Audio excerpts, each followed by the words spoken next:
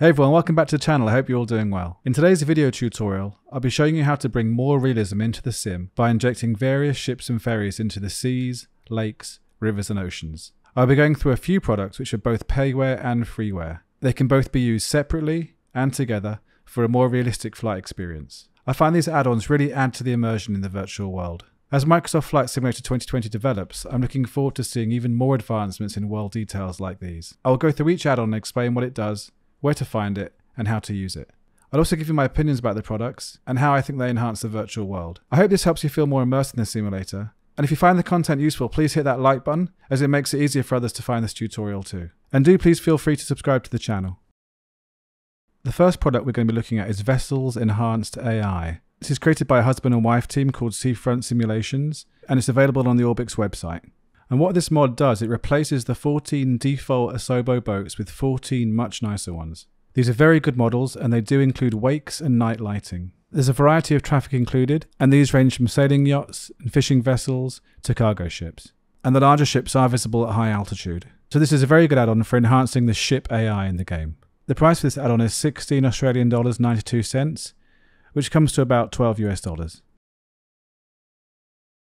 The second add-on to improve sea traffic is called Vessels Global Shipping, which is also by Seafront Simulations and available from Orbix. The first thing I'm going to say is this actually requires the Vessels Enhanced AI add-on to run, so you can't buy this without buying the other one first. This add-on focuses on filling the seas with cargo traffic. It uses the same high-quality PBR vessels included in the Enhanced AI package, and also has the navigation and night lighting as standard. There are 19 container, utility, oil, gas tanker and trawler models, with more coming in future updates. This mod actually adds tens of thousands of real-world routes based on automatic identification system data, with even more routes coming in future updates. And all of these ships are visible at high altitude. This mod is priced at 27 Australian dollars and 8 cents, which is about 20 US dollars. Unlike other Orbix products, you need to download and install the Orbix Central app, and you can purchase the add-ons from within that app. And once you've bought it and downloaded it, it'll be installed into your community folder. If you do choose to buy these mods, it's highly recommended that in the traffic settings, you change the ships and ferries settings from anywhere between 80 to 100%. This will just help generate the ships more often. I have it set to around 90 for mine, which works really well.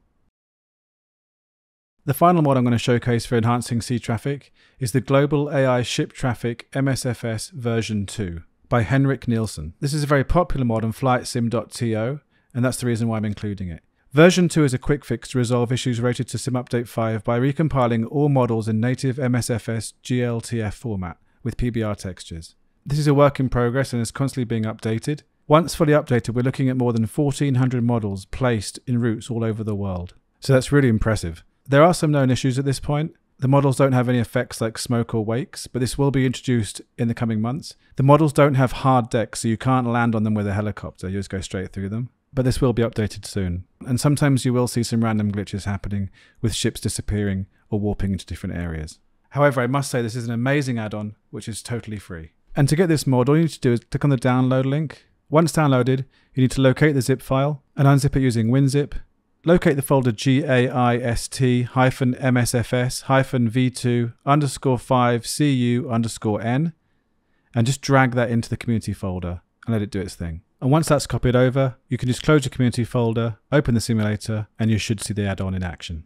Once in the sim, go to general options, go to traffic, and just make sure you change the settings for ships and ferries to anything from 5 to 10% to avoid conflicts with other AI ship traffic, including the default ones. Like I mentioned earlier, these mods work well independently and together.